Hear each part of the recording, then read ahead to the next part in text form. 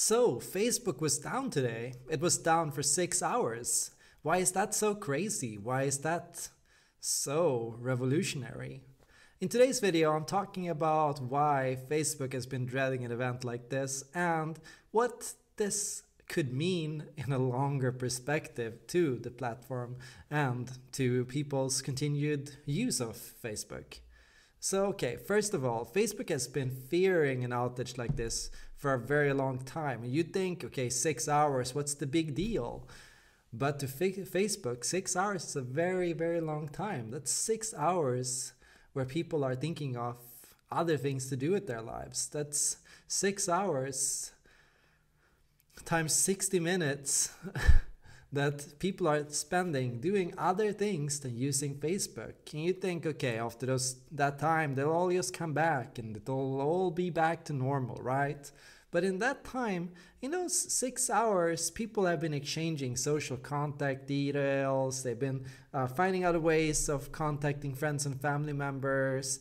They've tuned out of groups, they've gone out, they've perhaps gotten a new hobby, they've gone on Wikipedia, they're starting up a new education, they've discovered a new YouTube channel, and there they go. That's 6 hours of a person suddenly starting up a new trajectory in their life, a trajectory that could lead them basically anywhere, and a trajectory that could possibly lead them away from Facebook. Now, why am I such a Facebook critic? Why do I struggle so much with Facebook? And why should you struggle with Facebook? Why should you have a problem with Facebook? I mean, what's the harm? I mean, it's a good way of keeping in contact with friends, right? So got the Facebook wall, you got news, you get information, there is groups where you can interact with other people. That's great, right? Isn't Facebook amazing? Isn't it a good chance to get in touch with people? Well, my problem with Facebook, and the reason why I think this is a problem, why this platform is so problematic, starts and really funnels itself on one thing, and that's the like feature. The like feature is really ultimately what Facebook is all about, and really it defines, the modern century, because we're all looking to be liked today. The main reason why people use Facebook is to get in touch with people that will like them, people that will approve of them, people that will see the world the way they do. And it's an attractive idea to want to be understood, to want to be liked. I mean, haven't we all at some point been caught in the game of seeking likes, of seeking to be liked, of seeking to find people that can understand us? However, be careful what you wish for. If you want people to approve of you, if you want people to like you, you're also going to find that you're going to have to compromise yourself to fit in, to be liked, to be approved. And perhaps you might say, I would never do that. I'm authentic, I'm honest, I'm myself. However, what comes to happen is, even if you start out by being yourself, even if you start out finding people by being who you are, a lot of the time the way you are interpreted and understood by other people is very based on their perception of you and how they want to perceive you. Over time, that perception can come to become a prison. People see you based on your social identity, and they ask and expect of you to conform to this social identity. You have to constantly fill this role for other people. People expect you to have a certain set of opinions. They expect you to feel the way they do about political arguments. They expect you to think the way they do. And they expect you to always argue with and see and point things out that they will already agree with. At some point, this becomes an echo chamber. As Facebook says, hey, these people, they always like each other's posts. They must like each other's. We're going to show them each other's posts. Oh, hey, this person is starting to post weird stuff. Other people don't like it. We're going to turn this guy off Facebook. Nobody's going to see his posts anymore. He's going to disappear into the void. At some point, social highways are set up on Facebook where different groups coexist peacefully together. The left only ever interacting with the left, the right, only ever interacting with the right, people become stuck in these echo chambers. Everyone around you who you engage with are people that will and have historically agreed with everything you've ever posted and said before. Everyone else is gone. You find yourself losing touch with people that disagree with you. You find yourself losing touch with friends and family members that used to be cool and interesting. And gradually it becomes more and more difficult to understand these people. You never get to hear their point of view. You never get to see how they feel about things and why they feel a certain way. So you start assuming things about them. You hear things about them. You hear rumors. You hear people talk about them. You build up strawmans. Suddenly the other side is cold, crazy, psychotic, evil, monstrous. And your side is good, perfect, beautiful, amazing, incredible, right in all ways. The other side is dark, unconscious, threatening, weird part that you've never heard of. Who are these Trump supporters anyway? How can they think like that? I've never seen one. How did Trump even get elected in the first place? I've never even met a Trump supporter. I've never seen anyone post anything that supports Trump. I don't know anybody that would vote for him. Yeah. Echo chambers, they're dangerous in that sense because it creates and drives a false kind of consciousness. We start getting social facts wrong. We start assuming that everyone thinks the way we do. We start assuming that everyone thinks the way we do.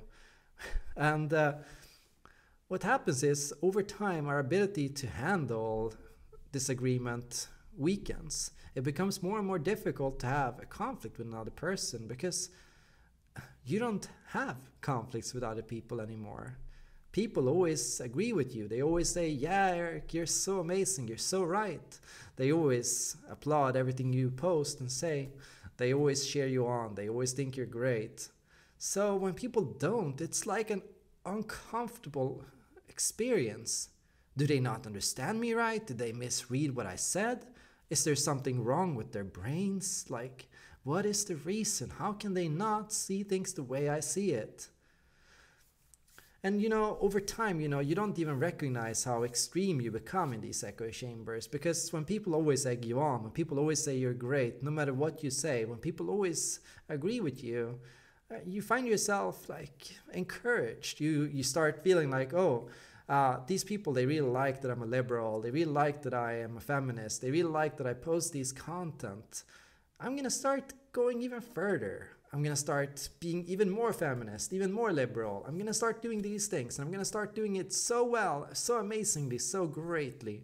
And that drives virtue signaling, Virtue signaling, that can happen on any side. Anyone can get caught in this trap. And it's to the point where people say things to get a response, Those people that are posting such extreme content, those people that write such crazy statements, those people that post such extreme headlines, we always wonder what's happening in their minds, but those people there are really us. They're really another version of us. We laugh at the crazy feminist that talks about hating men, and we don't understand how a person could come to those terms. Well, it didn't happen in a vacuum. It was a person that was constantly egged on, cheered on by their friends and family members, to the point there they became more and more extreme. They started out like really intelligent, cool people. They started out like really open-minded and really creative and with a good heart and with good intentions. But they got lost in that because we don't really deal well with being agreed with. People don't really know how to handle support. People don't really know how to handle constantly being encouraged, because if people are constantly encouraged, there is no limit to what they could do. Disagreements are essential, and Facebook eliminates the possibility for anyone to have a positive disagreement. Status is so important. People want to be liked. People want to be fit in. So a lot of time when you get in conflicts on Facebook, what tends to go wrong, the first thing that tends to go wrong is, first of all, Facebook is not really geared to set up the room to have an intellectual exchange. It's not about learning something from the other person. It's not about understanding their viewpoint. It's not about figuring out how they think or helping them better their arguments or sharpen their thought process. It's about winning, and it's about protecting your social image and protecting the social image of your friends and the people that you agree with. So we are so concerned with this that we are more interested in winning the debate or protecting our side than in learning from the other person and growing as a result of the exchange. That means whatever we say, whatever we do in these social discussions, it's to further our identity and to tear down the identity of the other group. Strawmans are the basis of almost every single Facebook argument I've ever participated in. That means we are so concerned with building up a false image of the other group that we have literally no time to understand what they're saying. We're looking at whatever they say that could be interpreted in a negative way. We're looking at the weakest point of their argument. We're looking at anything that we could use to besmirch their reputation. We're looking to use guilt by association. We're looking to connect them to people that we don't like. We're looking to connect their ideas, to make analogies to Nazi Germany. We're looking to connect it to things that bring out a sense of disgust in us. We're looking to create something that we can hate. And at the same time, we're so concerned with protecting our own side, showing how beautiful our side is, how incredible it is, and how right it is. We are so righteous, and they are so dark and evil. Now, Facebook was down for 6 hours, and I wonder, what were you thinking about during those 6 hours?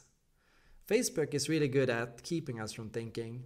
It uses flashing images, screens that pop out whenever somebody writes to you immediately, blue flashing lights, things that just make you go, oh shit, there's something going on.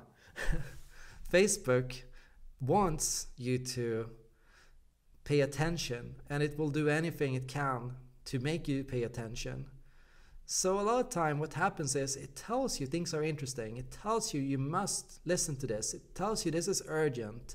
It tells you this needs to be responded to right away. It tells you you have to deal with this right now. You have to set everything else aside and you have to pick this up right now, despite the fact that there is no rush. There is no rush to reply to these conversations. There is no rush. There is no immediacy. It's fake urgency, and it creates stress. There is stress in a sense because there is a constant a need to constantly be active, to constantly pay attention. There is stress as you're trying to focus on work and you see that flashing light and you're like, who is messaging me? Who is it that wants me to something from me? What do they want? Who are these people? And Facebook is really good at social manipulation and social engineering and nudging. Facebook always operates on the principle of the grass is greener mentality, because if you look at it, if you look through your wall, truth is most things you see on your wall is actually not that interesting.